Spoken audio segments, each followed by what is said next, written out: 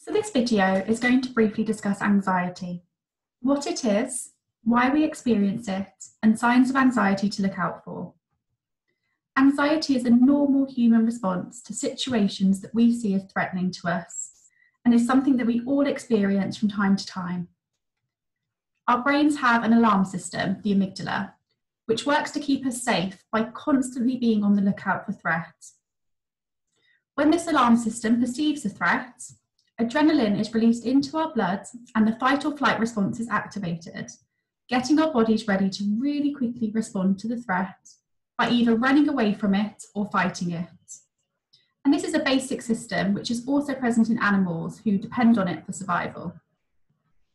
So the fight or flight response leads to physical changes in our bodies. Our eyes widen to improve our vision. We might notice that our breathing becomes quicker and shallower. And this helps us to take in more oxygen, but it can also result in us feeling dizzy or lightheaded. Adrenaline also increases our heart rate, so that there's more blood and oxygen going to our muscles. It also makes our muscles tense so that we can move fast, and it speeds up our thoughts so that we can make quick decisions. We might also notice that we become sweaty, which is to stop our body from overheating. We might also get butterflies in our stomach, a dry mouth, or find that we are trembling or shaking. And these are all automatic responses, and it's our body's survival mechanism.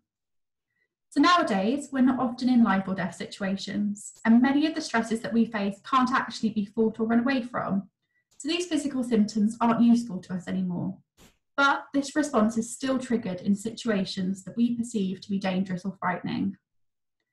So some anxiety can be helpful, as it can help us to be more alert and focused.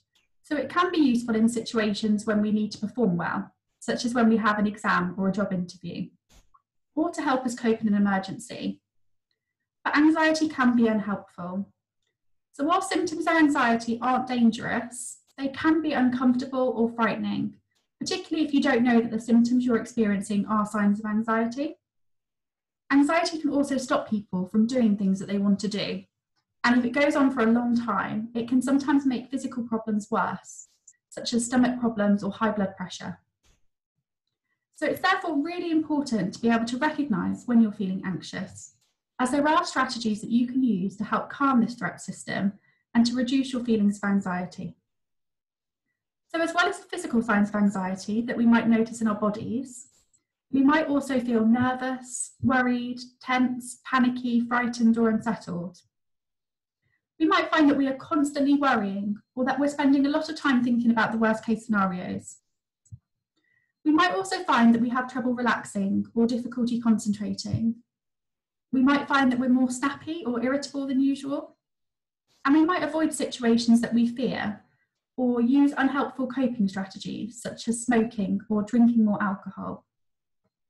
So there are some other videos within this series that will talk you through strategies that can help to calm the threat system once it's been activated. So this includes breathing exercises, muscle relaxation, and peaceful place visualizations.